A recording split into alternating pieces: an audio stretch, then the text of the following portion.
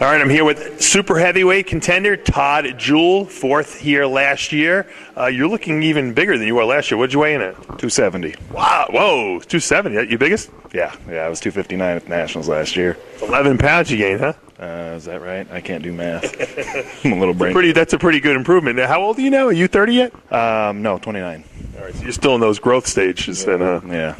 Well, you said I think you and I had once talked, and we said 270 would probably be a great weight for you on stage. And yeah, I think it's going to work out. I still got a little water to come off, but I'm still loading. I shortened up my loading period by a day this time and did a little heavier each day. So, a lot of people talk about your inconsistency, your inability to consistently come in shape. Obviously, the North American was the first time we've seen you at your best. Yeah. Have you figured out your body? Have you nailed that process down? Yeah, I believe so. The inconsistency. I basically went back to what I did for the 07 USAs. I think I pretty much nailed it that year, the first time out, and then I tried a bunch of different stuff from there.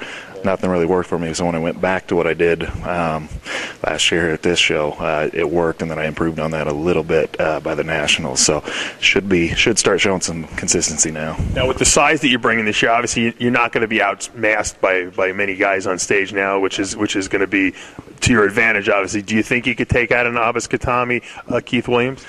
I think so. If my dialing in goes as planned, I think I might be able to pull that off. I think I'm just a little bit more complete than both of those guys. Conditioning should be there. Those are both some really tough competitors. I think it's going to be another really close battle like it was last year. But I think with the added size, if I bring that same dryness that I had at Nationals, I think I can do it. Do you like the fact that you're kind of the underdog in this situation? No one's really talking about you?